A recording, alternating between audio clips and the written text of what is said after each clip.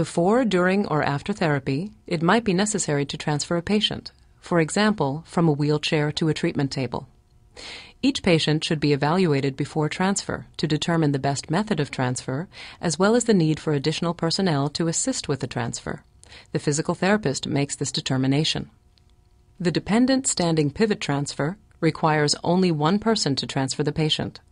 The dependent standing pivot transfer is used when patients cannot stand independently but can bear some weight through their legs. This will include patients with significant weakness, paresis, or paralysis. Place the wheelchair parallel to the treatment table or bed and make sure the wheel locks are engaged. The patient's feet are placed on the floor and the wheelchair's footplates are raised. The footrests should be removed from the wheelchair whenever possible, otherwise they should be swung out of the way. The armrest closer to the table is removed. The patient should be moved to the front edge of the wheelchair. Blocking the legs is a method to prevent collapse of the patient's knee or hip. This is performed differently for different transfers. For the dependent standing pivot, a therapist should place his feet and knees outside the patient's feet and knees, holding the patient's knees between his knees.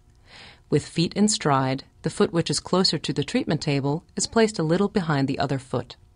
Once you have blocked the patient's legs, place your hands under the patient's buttocks. You may modify your position depending on your size relative to the size of your patient and the environment in which the transfer is occurring. Throughout this procedure, you must maintain static posture of the spine. The patient may place her arms around your upper back. This is to provide control and stability for the patient's upper body and not for the patient to pull on the therapist.